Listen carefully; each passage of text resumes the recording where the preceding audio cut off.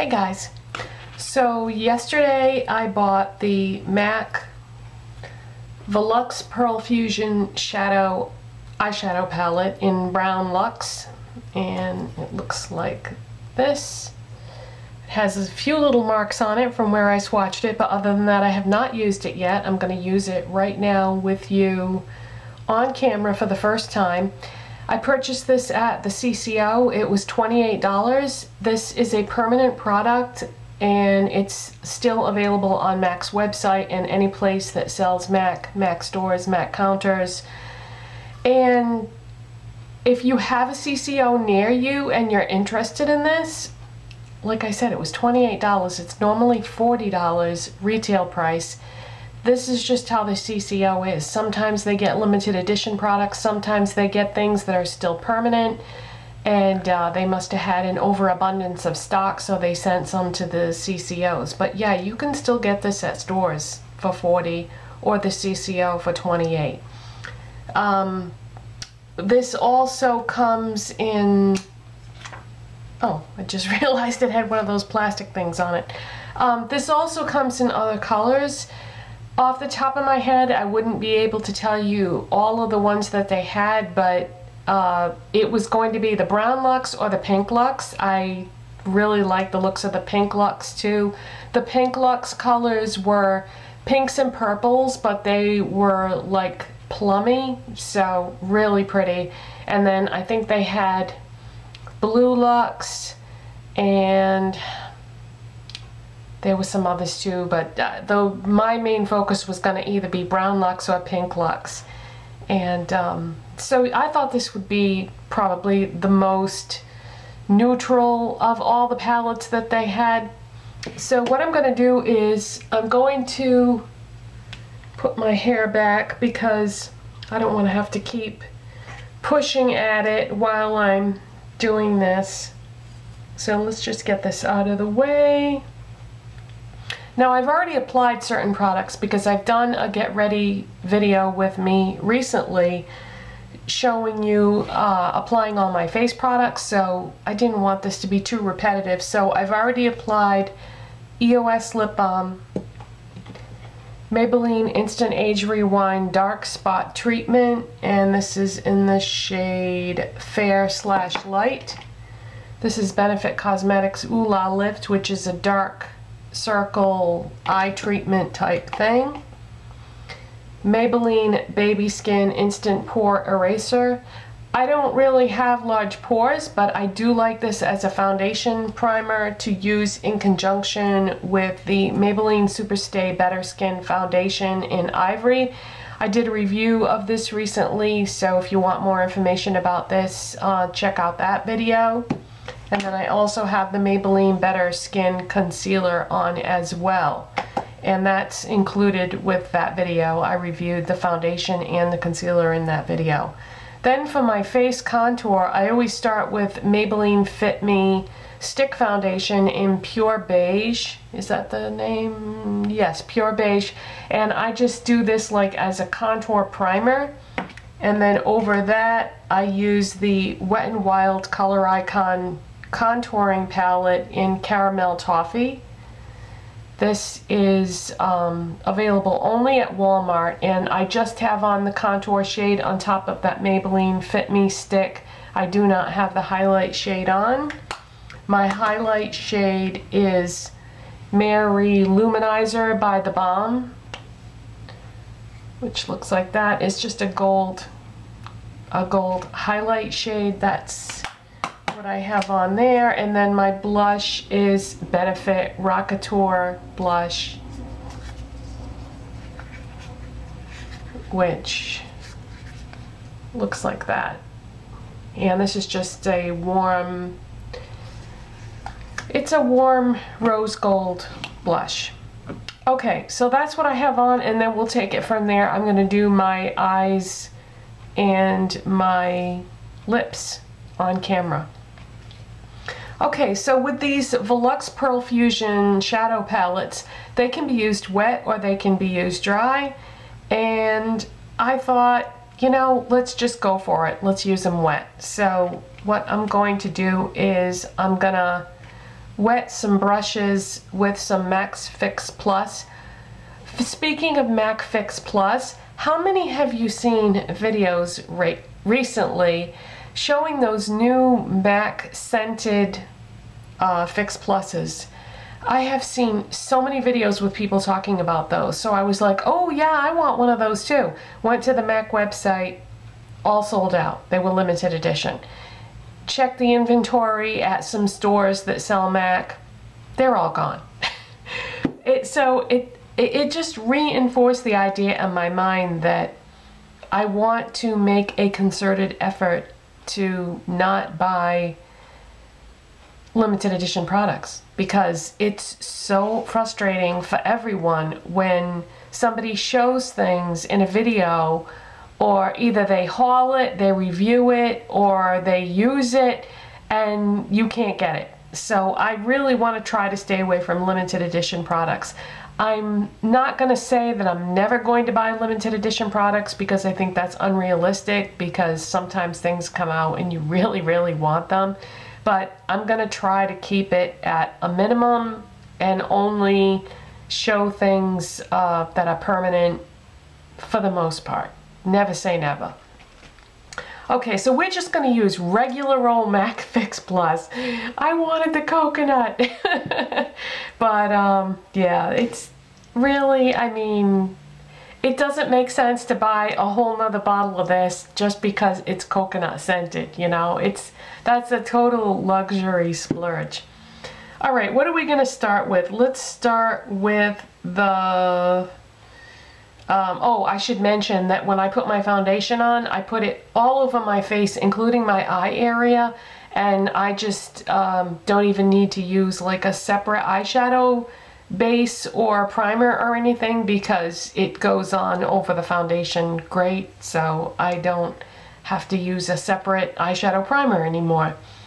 So we're just going to dive right into these shadows. So the first thing I'm going to do, I like to start with my highlight shade, so we're going to use this shimmery beige color here, and I like to use my fingers, but my fingers are bigger than that strip, so we're going to need something small for a brush. So I'm going to use the e.l.f. contour brush. This is really tiny and I think it will fit in there. Oh yeah, I said I was going to use them wet. So I'm just going to spray this with some MAC Fix Plus. Just one spray should be sufficient. And I'm going to dip my brush in there and then use this as my highlight shade. Oh, that's really pretty.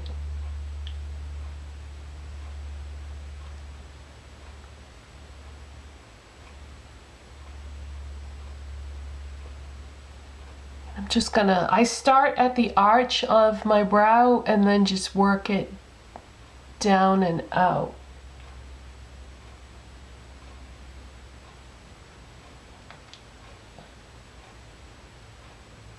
Okay, so the next color I'm going to use, I'm going to do the transition shade next. And there's a perfect color in this palette for a transition shade. It's just kind of that beigey type shade right there. And let's see, what are we going to use for a brush for that? I think I'm going to go with the Zoeva crease brush. I love using this brush for transition shades. So let's give that a spray. And I'm just dipping my brush in that. You can't see it, but I got Fix Plus all over my mirror, so oops. Oh yeah, this is a perfect transition shade. So I'm going like slightly above the crease with this.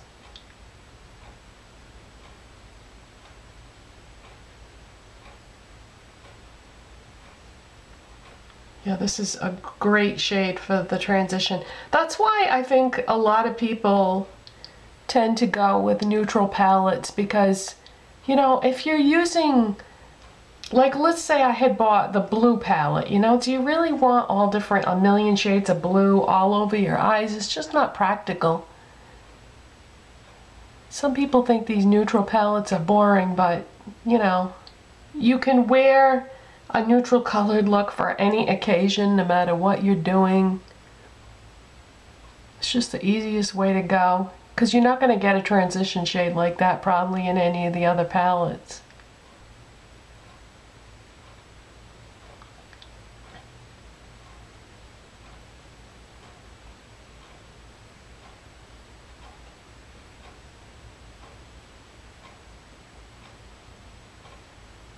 That's a nice color, and it doesn't have a ton of shimmer in it either. It has like very, very minimal shimmer to it, so that's perfect. Okay, so let's see, what are we gonna do next? Next, we've got a gold and a green. I'm going to take a MAC 239 shader brush. Give that a squirt and a sprit and try not to hit my mirror this time. And I'm gonna go into that green, that olive green shade right there.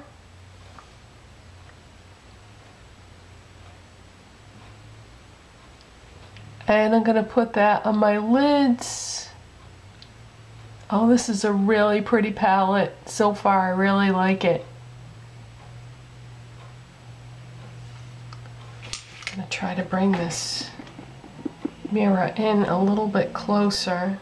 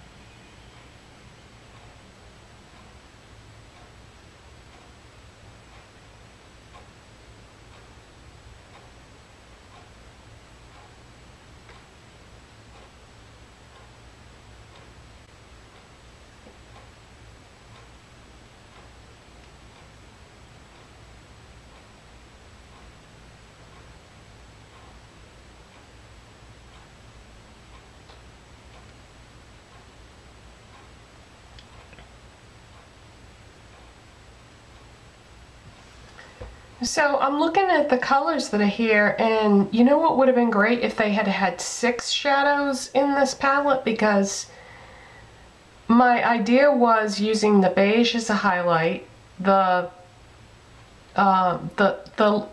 off-white light beige as a highlight, and then the darker beige as a transition shade. I was going to put the green on my lids, which is what I did. Matter of fact, just gonna go a little bit more right where my eyelashes begin on my lids there. And then what I was gonna do with that gold shade is I was gonna just put a little bit on my finger and then pop it right in the center of the lid.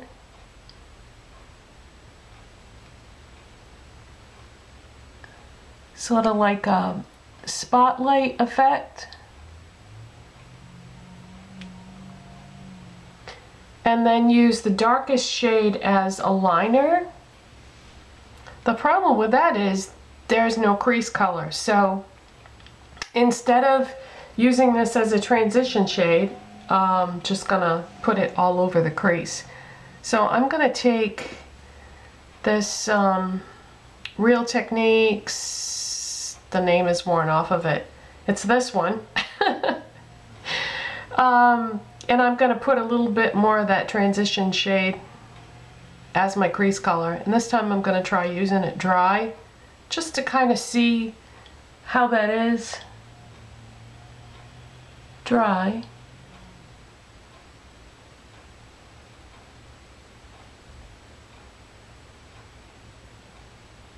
These shadows are really nice. I can't believe I got this for $28.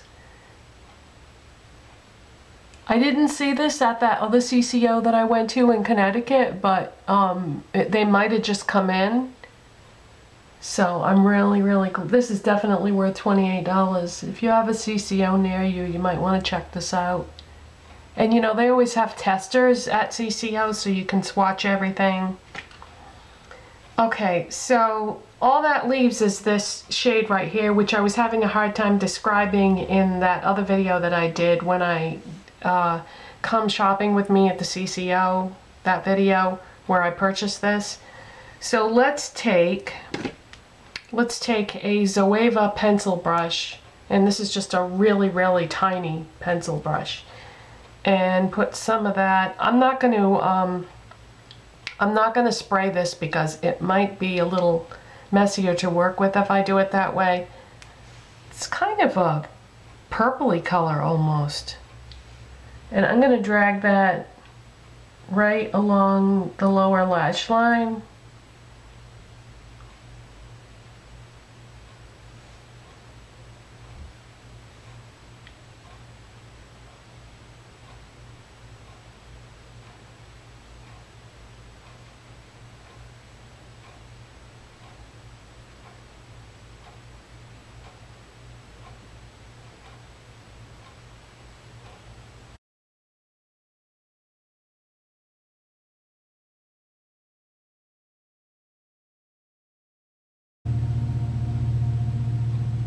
So I'm just going to put this on the tight line. I said waterline, but it's your upper waterline is your tight line.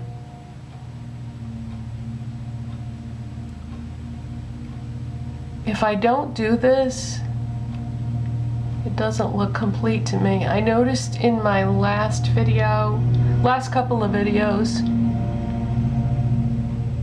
I didn't do my tight line, and it just didn't look like I had enough of a balance there, if that makes sense. Alright, now we're going to do mascara, and lately I've been really enjoying the CoverGirl Supersizer mascara.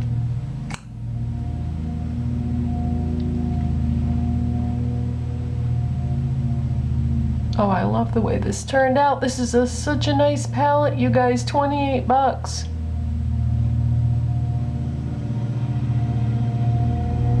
If you live a long distance from a CCO and you know there's a certain product that you've seen like in a video or something, you can always call and ask them if they have it in stock too.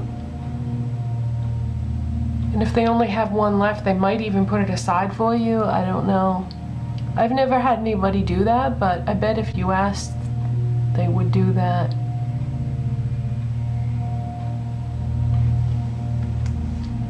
Or even if they won't put it aside for you, at least you would know that they had it, you know, before you drove all the way there. But I think they might have just got these in because they had quite a few of them at the one that I went to. But every CCO does get different stock, so that's why if you have access to more than one, it's even worth it to go to more than one if you can, because you'll find different things.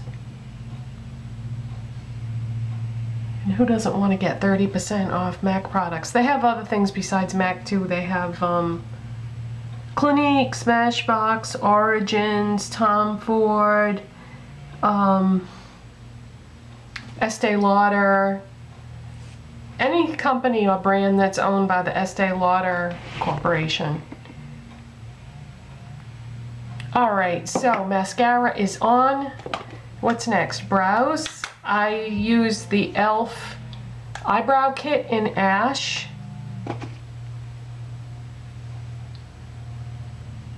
And I just used this little brush that came in a Wet n Wild palette because, I don't know, that's just what works good for me.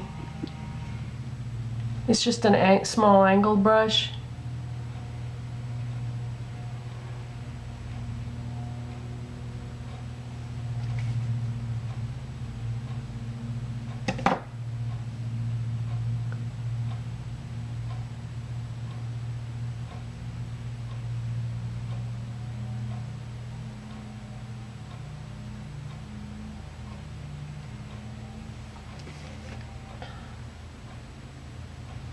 This is just a, I just use the cream side. I used to also set it with the powder on the other side. I was doing that for a little while, but I'm not somebody that like touches my brows and stuff throughout the day, so I feel like that's an unnecessary step, and it really alters the color when you do that, so I would rather just leave it alone. And even though it's summer and it's warm outside, it doesn't seem to, you know, melt or move or anything. I really like these e.l.f. eyebrow kits. I have been curious about some other products that I see people use, but I don't know. I'm not in any big rush to try anything new because I didn't really like some of the other brow products that I tried not too long ago, so I've gone back to using this and I really like it. Then what I do is I take this e.l.f. eyebrow brush, which is only $1. I love this because the bristles move on this, whereas bristles on other brushes, eyebrow brushes that I've tried, they don't move, they're too stiff. This is great. So I just brush through the product and just kind of shape, you know, give the brows a little bit of a brush and shape. I like to do this after because it blends the product into my brow, and then it doesn't look quite so harsh or severe. Okay, all that is left is my lips. I realized, I showed you guys in my haul video recently, I had bought a bunch of new lip products, and the only one that I haven't worn in a video so far is the L'Oreal Le Matte Velvety Full Coverage Lip Color. And this is in the shade Game, Set, and Matte. This is a beautiful warm pink, and these used to be limited edition, now they're permanent. This is a brand new shade though. They re-promoted or reintroduced some of the shades they had before, but this was the one that I was the most interested in of the new shades, so I picked this up. These are great, you guys. The only thing I don't like about them is the smell. They have that floral scent that's in all L'Oreal's lip products, which I don't like. But other than that, these are awesome. I really like the matte ones, not as crazy about the glossy ones. What they're not called gloss, what are they called? Le Matte and Le Lac. Don't like the Le Lac ones as much because they kind of go all over the place, but the Le Matte ones stay pretty well. But the thing that's awesome about these is it's like a giant lip pencil that has a nice texture to it. So you don't need to use a separate lip pencil or lip liner because this is like a jumbo lip liner.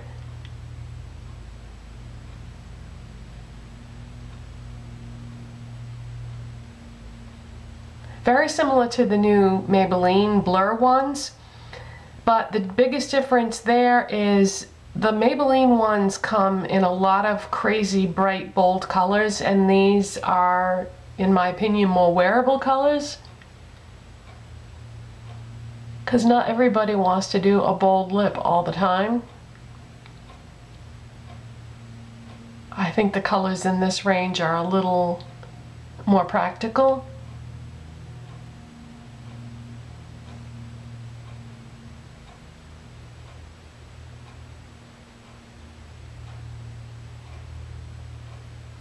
Oh my god, this is a gorgeous color. It's like a warm pink.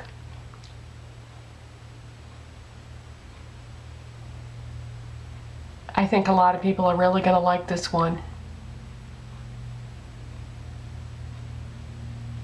When these came out as limited edition originally, I bought all of them because I really loved them so much. But yeah, this one wasn't available before, and it's awesome. I'm so glad I got this. So that is my first impressions, I guess you would say, of the MAC Veluxe Pearlfusion Shadow Palette in Brownluxe. Like I said before, if you have a CCO near you, it's $28, or you can get it at Wow, was I really talking that long? My camera just shut off. I was just saying that this is $28 at the CCO, or if you don't have a CCO near you, it's $40 retail at any place that sells MAC. It is not limited edition, it's permanent, and it comes in other color selections if you don't like these colors, but this one is the most neutral, and I love the texture of these. So that is it, you guys, and I will see you next time. Bye, thanks for watching.